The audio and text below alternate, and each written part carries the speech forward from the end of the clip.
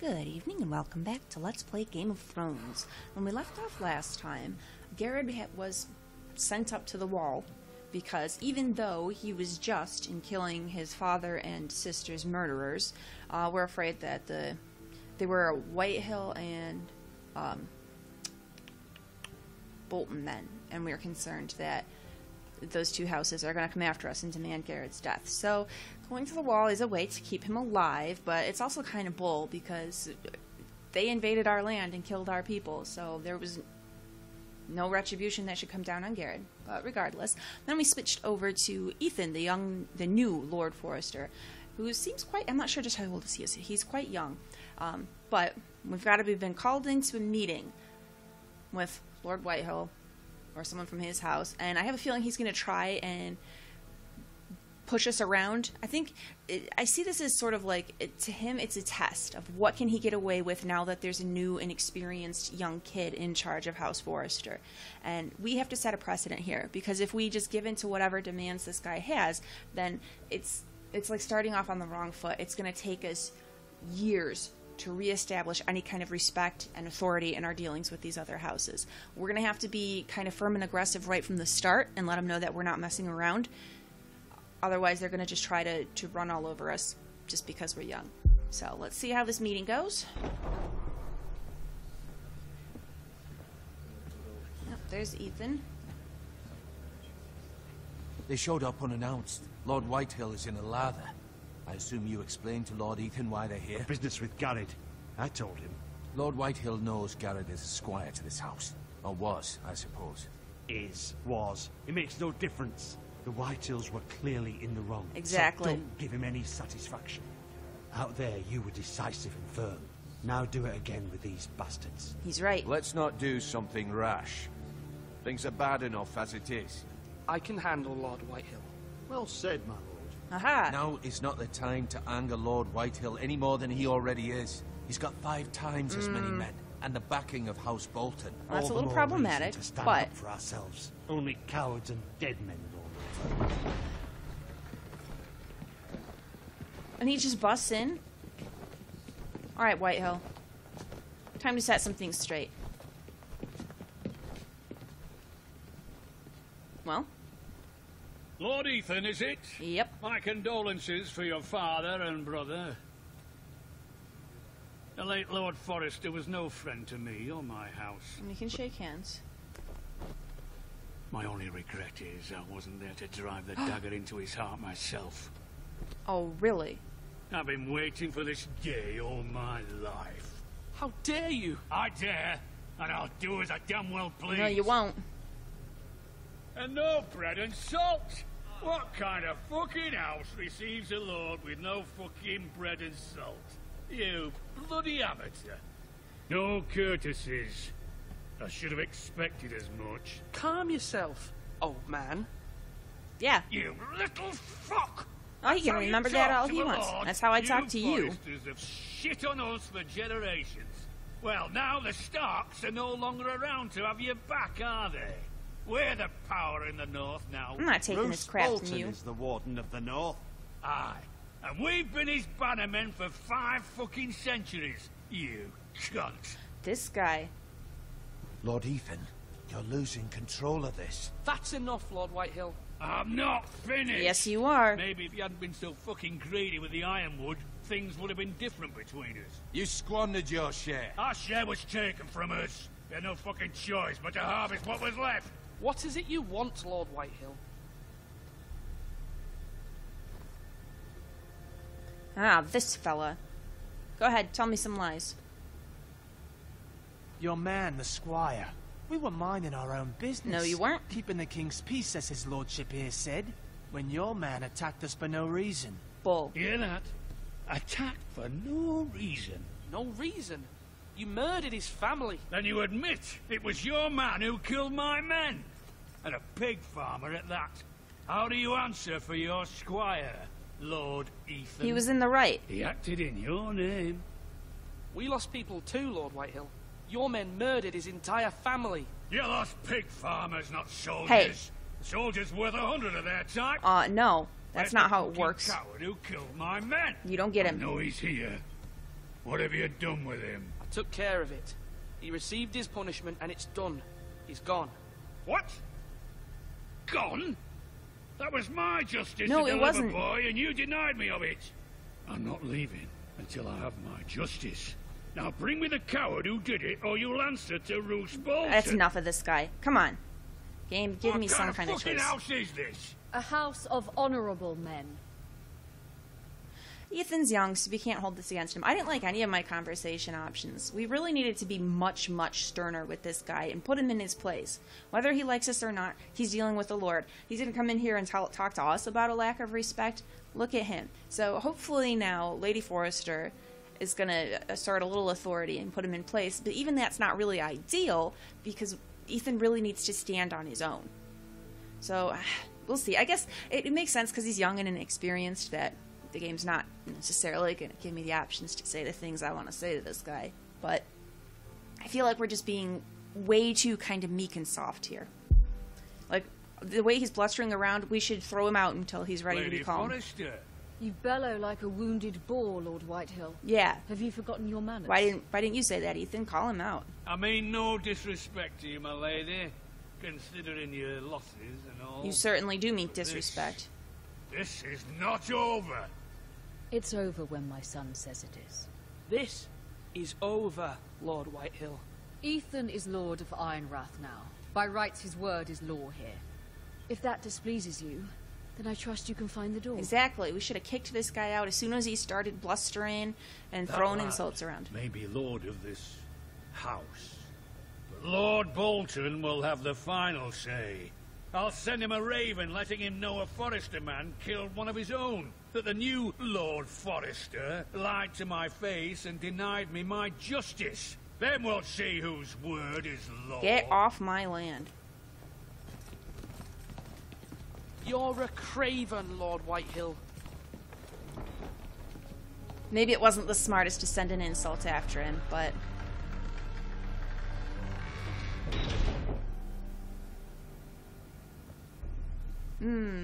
Defiance or diplomacy? I was yeah, wrong probably. about your son, my lady. He stood up to him like a true lord. You were brave, my son. But you'll need to be braver still when Ramsay Snow arrives to see you bend the knee. Prepare a raven. We need to send word to Mira in King's Landing at once.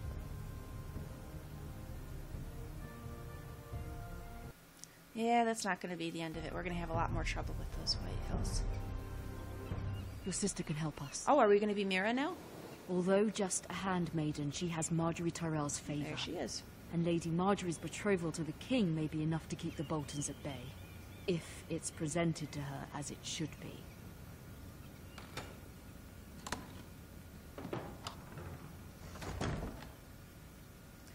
All right, Mira, let's have a look-see.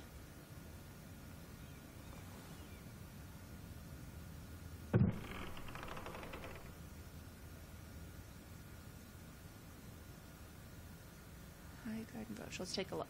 It was very kind of Lady Margaery to give this to me. It once belonged to Lady Olenna.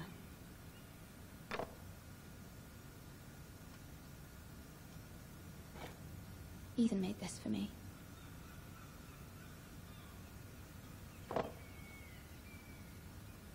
Poor girl, missing her family. Asher sent me this coin to remember him. What a strange place, Essos. I really like that they have the exiled son over in Essos. It's because when you read about it in a book, you hear occasionally about people who've been exiled, and you don't think too much of it. But this is a different perspective because now we're seeing it from all the siblings' point of views, and it makes you think about how it must really feel for a family to be divided up like that. You know, like all the kids in the forest when they were playing, saying how, yeah, I really miss Asher and I miss Mira, and you know the way they're all spread out, it's hard on them, and especially with Asher, it's got to be really rough because there may be some hope that perhaps after everything's settled down, depending on who ends up ruling Westeros, maybe he'll be able to come back, but you know, maybe not. He might just be gone forever and you never get to see him again unless you decide to cross the sea and head over to Essos yourself.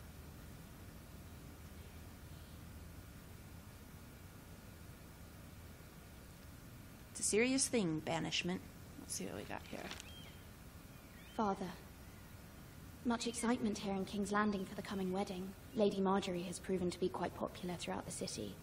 I do wish you and Mother could come, although I know it would be impossible under the circumstances. I miss all of you, and I look forward to the day you can.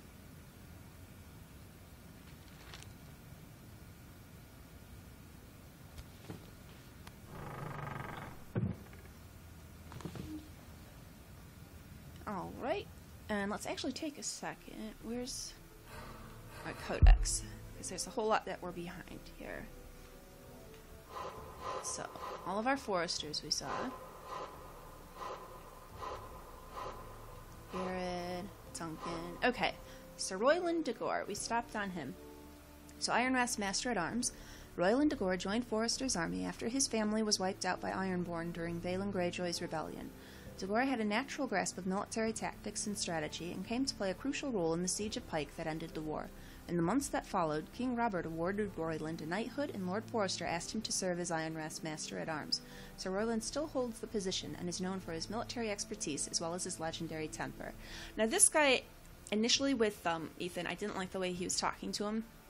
He's being very critical, and I don't like that. He needs to be supportive. But I think we can earn... He's the kind of person that you have to sort of earn his respect. So even when in front of outsiders, strangers to the house, he needs to put on a show of confidence for Ethan. But privately between the two of us, I think I need to earn his respect, but when I do, it will be well worth it. That's the feeling I'm getting at this point anyway. Maester Otengrin, Maester to Ironrath. Originating from a minor house in the Vale, Maester Otengrin studied at the Citadel in the hope of being assigned to the Eyrie. But by the time he'd earned enough links on his chain to graduate from Acolyte, Jon Arryn had been murdered and the South was in turmoil. The Citadel ultimately assigned Maester Otengrin to Ironrath, where he soon came to respect the Forrester family's honor and integrity. He now serves the Forresters with pride and has become a trusted advisor to the Lord. Malcolm Branfield, Lady Forrester's brother. As a young man, Malcolm was the black sheep of the Branfield family. He liked to roam the countryside in the style of a hedge knight, refusing his father's offers of marriage and lands. Malcolm fought bravely alongside his brothers when House Branfield fell. Yet he and his sister were the only two survivors. Malcolm now lives with Lady Alyssa's new family at Ironrath, though he still tends to disappear for weeks at a stretch. Malcolm has fathered no children, thus he is the last of the Branfield line. And Ironrath, ancient seat of House Forrester. An imposing stronghold surrounded by towering ironwood trees, Ironrath marks the ancestral home of House Forrester.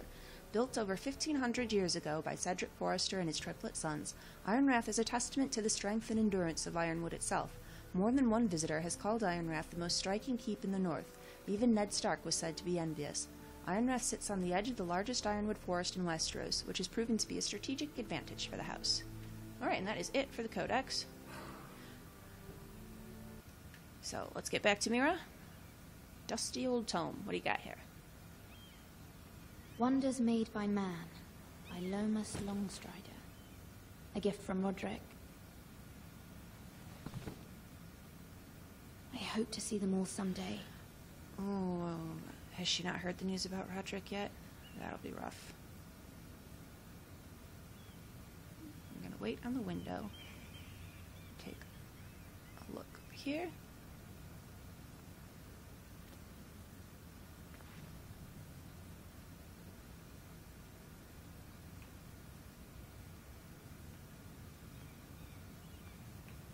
Okay, back to the window. I have a feeling that's gonna be... It's gonna be what triggers whatever happens next. Wait, a letter from Mother, eh?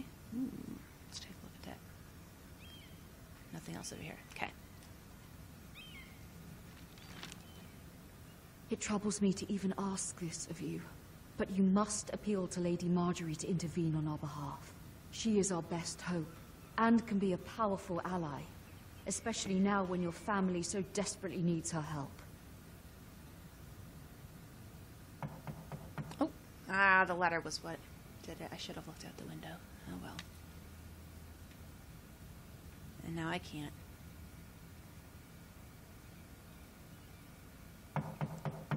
Who's there?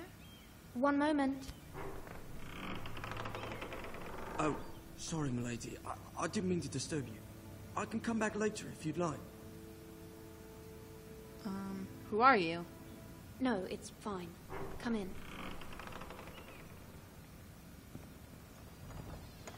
Oh, he's gonna light the brazier. Okay. Brazier. Whatever. Begging your pardon, milady, but you alright?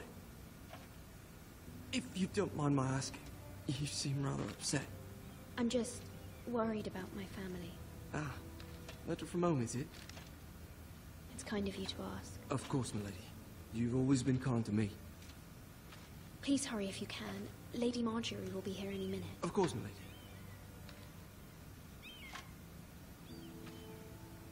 You work for Lady Margaery? I may be wrong, but it seems like you do. Okay.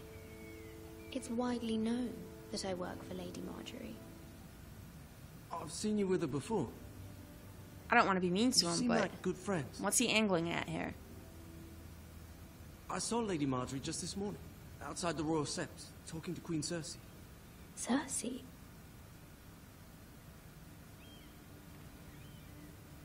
They appeared to be having some sort of disagreement. I couldn't hear much, but... What did they say? I couldn't make out much, but I know they were talking about the Starks and House Forrester. House Forrester? I hope you're not in any kind of trouble. Yeah, I hope But so I too. thought you ought to know. Well, I guess thanks for the heads up. Most people don't tend to notice a call boy. Not in King's Landing, with so many lords and ladies about. You see and hear all sorts of things when people don't even know you're there.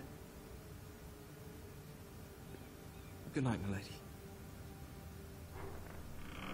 It was an odd conversation. I think on the whole he's sounding like maybe he's on our side, but... Lady Margaery, you're early. I was hoping there would be time for us to talk. Come, there's something we must discuss. All right, let's get to it.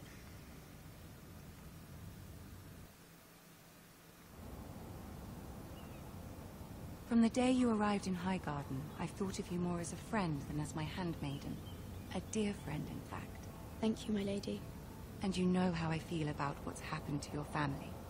I feel your pain as if it were my own. What you've suffered is beyond imagining. And your poor family as well. My family wrote me, my lady. I don't doubt they must be overcome with grief. But you must not despair. We will get through this together. You must understand there are limits to what I can say, especially here in King's Landing, now that I am to be queen. To have a handmaiden from the north whose family fought for Robb Stark. It raises questions at a time I can least afford. Don't dismiss Cersei me. herself cornered me this morning outside the Royal Sept. She mentioned the northern girl in my service, and she painted you a traitor. She was very pleased with herself. Her face was full of mirth as she said it. I'm not a traitor. Of course not.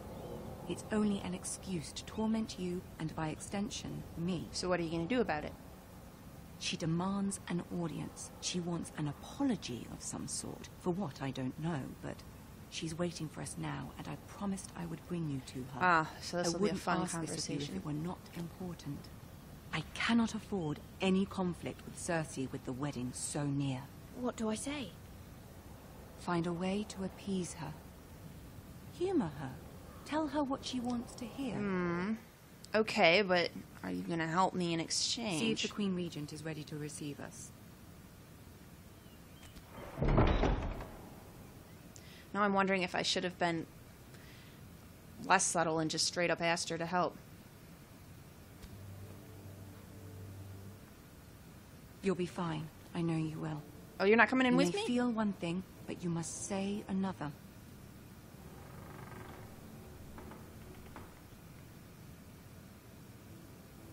Good luck. All right, and she's right here. We can't play this like I did with Ethan. We're not in the comfort of our house. We're in King's Landing. This is Cersei's place, so we just kind of got to dance along with her and try and keep her happy, which could easily backfire on us anyhow, because she's a tough character. Oh, Margaery is coming in. Okay. You can do this.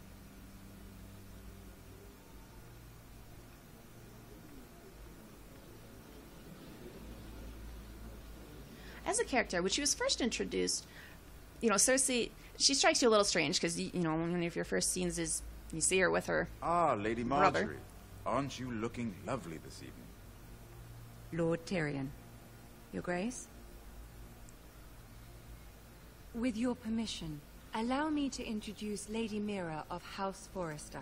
We'll take a quick break. I really thought, though, like as the first book went on, that she was a very sympathetic character. Really. I mean, as you learn more and more about her story, she's Jaime's twin. She's born in this world. She wants to do all of the things that he can, and she doesn't understand why she can't, because the only reason is just because she's a woman. And that is grossly unfair. Like, when they're kids, they can dress in each other's clothing, and they're interchangeable. But as they get older, and it's clear who's who, like, suddenly she's restricted. And she can't do any of the things she wants to do. She can't hold the positions of power that she wants to. She can't make the decisions for herself that she wants to. She's trapped simply by fact of being a woman. And then especially when she has the scene where Ned is confronting her and telling her that she needs to run with her children because he's going to expose her. And she talks about her hatred of Robert. And Robert really was a crappy husband. He was terrible to her. And, you know, here she is, this young woman, forced to marry Robert because this is the arrangement her dad made. She's trying to make the best of it. Okay, well, I'll be queen. It'll be okay. And then instead, first thing is he's drunk and he calls her Lyanna. And from then on, it just never gets better for her. He's abusive to her. And she's stuck with it. So, I mean, who's going to stand up? He's the king. So actually, I really feel for her, or I did at the beginning. As the story went on, I think I read through the 4th book, and her storyline just got a little soap opera-ish. I'm holding out hope that it's going to kind of be reined in a bit. She really was sympathetic for quite a while, and then she sort of went off the deep end. So I think at this point now is when she's starting to get kind of crazy. Because, yeah, she had some weird rivalry with Margaery. So we've got to make sure to do things really careful here. We're going to do what Margaery said. We're going to just try and appease her and trust that Margaery legitimately cares about us and is going to help us out.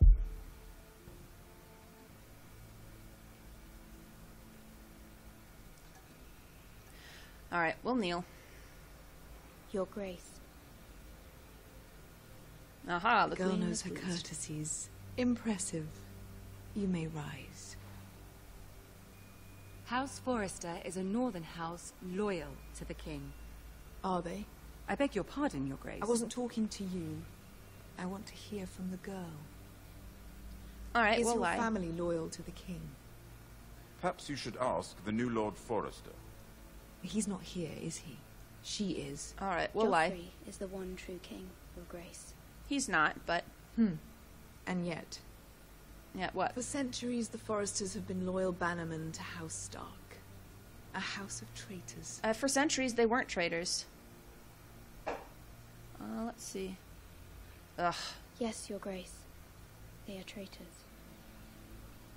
The Starks were your liege lord, yet you name them traitors so easily. I take it this is the kind of loyalty the king can expect from you. If you have any loyalty at all. Dang, I blew that. Well... Is your house willing to swear fealty to your new liege lord, Roose Bolton? He is the Warden of the North, Your Grace. He is. And I the Queen Regent, and Tyrion the Master of Coin. The girl has a remarkable talent for answering questions, while in fact saying nothing at all. No. Old allegiances are not I only easily hedged on like that abandoned. one. But now that the war is over, we must look to rebuild and forge new alliances. There are ships and shields to be built, and Joffrey will need a steady supply of ironwood for his armies. I'm told there are others who would happily serve that purpose, but I trust we can rely on House Forrester. Forrester Ironwood does seem rather unique. Okay. To our mutual benefit, Your Grace. And at the pleasure of your king. It would be a shame to see it fall into the hands of another house. I imagine you'd do almost anything to prevent that from happening, wouldn't you? Well... Ask any Lannister, and they'd do whatever was necessary to save Casterly Rock. It would be unfortunate to see another house lay claim to what's yours. I won't dishonor myself, Your Grace. I see. I hope that's the right answer. What would you have the girl do, Cersei? It's not as if she fought beside the Starks, wielding a battle axe for the Northern Army. It raises an interesting question, I suppose. Can we truly blame those who end up on the wrong side of the war? Our dear Margaery here was betrothed to Renly Baratheon on the false assumption that he would one day rule the Seven Kingdoms. Can we fault her for her mistake? Should she be held accountable?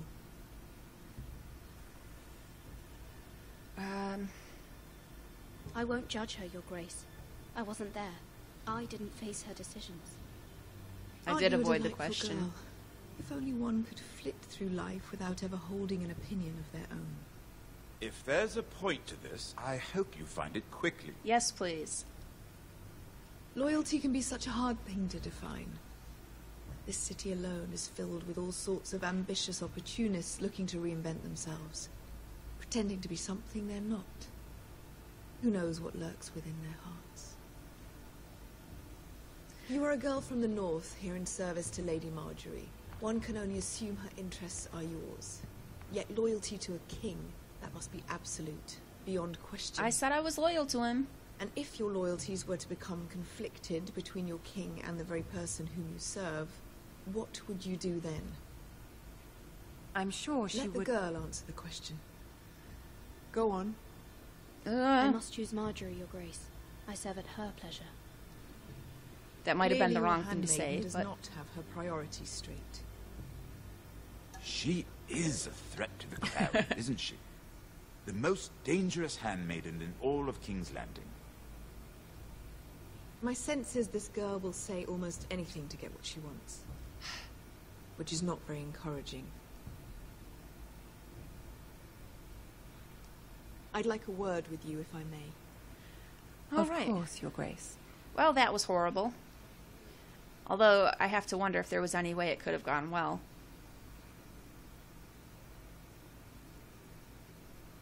What, Tyrion? I'll walk you out. This may come as a surprise, but I met your father once, at the tourney at Lannisport. Even then he didn't trust Roose Bolton. We only spoke briefly, but your father struck me as an honorable man. You have my condolences for his loss. These would be trying times for your family, even under the best of circumstances. Forgive me for saying it, but the Boltons have no honor. Roose Bolton has many unique qualities. Honor is not one of them. You were brave to declare your loyalty to Lady Margaery. Possibly foolish. No doubt I don't know if I should have said that. But Cersei, she will not soon forget what you said. I know. It was quite the first impression. I, of course, found it all highly entertaining. I wasn't trying to please her. I think that was clear to everyone. Mm. My sister and I have our differences. I was actually kind of trying to please her, She takes great pleasure in her little charades. I take mine in thwarting them. We must find our amusements where we can. At the expense of everyone around you, huh? She threatened to give your ironwood to another house. It is the Master of Coin who decides such matters.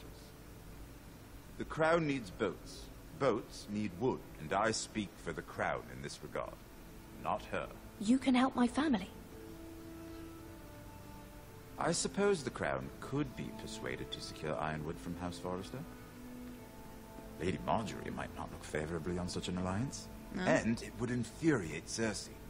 Although what would be amusing for me might prove rather dangerous for you and your house. Okay, maybe not then. Are you willing to risk that? No. It may be far too dangerous. In fact, forget I even... These are really hard choices. Because there's so many people who are lying and spinning webs of intrigue here. I want to help my house. But I don't think pissing off Margaery and Cersei is going to help. I like Tyrion, and I'd like to think he's being well, if he's being honest here, he's basically telling us, don't do it. It's a bad idea. I think I'm going to have to turn it down. That might be really foolish. I hope I don't regret it, but I'm worried that if I say, nope, go for it, then it's going to come back badly on my house, so... And suggested such a thing? I'm sorry, Lord Tyrion, but it's a risk I cannot afford. I admire your discretion. Now, if you'll excuse me, I promised Sansa I would join her for dinner tonight. 3 beautiful bottles of Dornish wine await my arrival. The mere thought of them makes me thirsty already. I hope we meet again. Nothing would make Cersei happier. Until then, be careful. This is not the North. I know. King's Landing can be a nest of vipers to the uninitiated.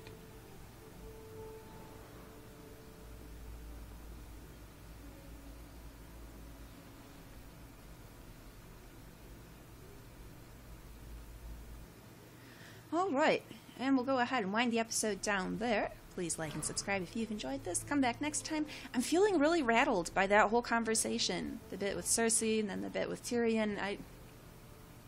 It was not clear to me what options are going to lead to good outcomes and what options are going to lead to bad outcomes. When I tried to please her, then she got mad because she knew that I was just lying to try and please her. Then when I try to stand up for myself, she gets mad because I'm standing... Like, I have no idea whether that went well or whether it went poorly for me. I'm feeling really unsettled by the whole thing, and I'm concerned about the impact this is going to have on the game, because terrible things might happen to my family because of me. So, come back next time. We'll see if there's any repercussions from this.